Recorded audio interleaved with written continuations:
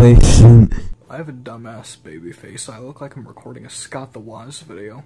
As y'all can see from the title of the video, I'm delving more into my obsession with Professor Layton.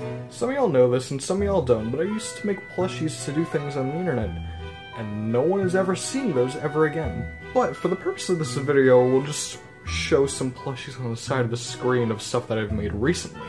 No one clicked on this video for self-deprecating jokes, so let's just jump into it. Grab your Professor Layton Mendoroid as a reference because you're using your camera for recording.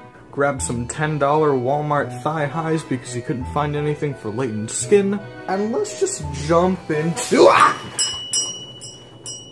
Christ, these are longer than I expected.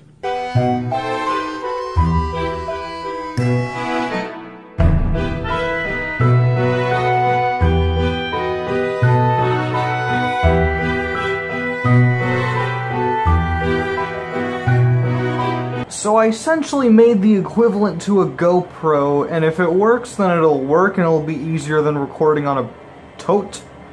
But if it doesn't, then we'll go back to the tote.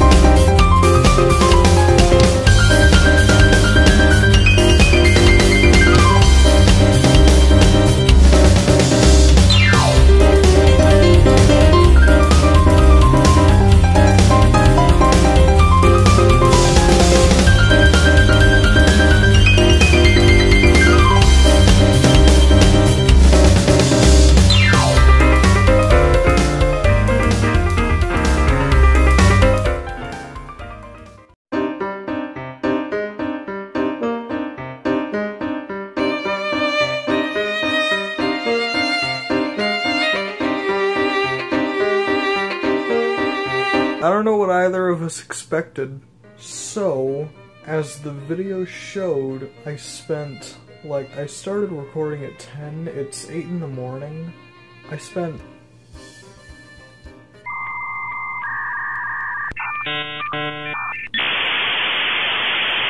11 hours on this, almost 10.